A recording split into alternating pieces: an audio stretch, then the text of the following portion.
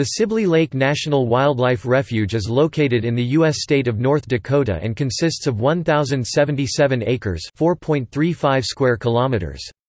Sibley Lake is a privately owned easement refuge, managed by the U.S. Fish and Wildlife Service. The refuge was established to protect habitat for migratory bird species, white-tailed deer and other mammals.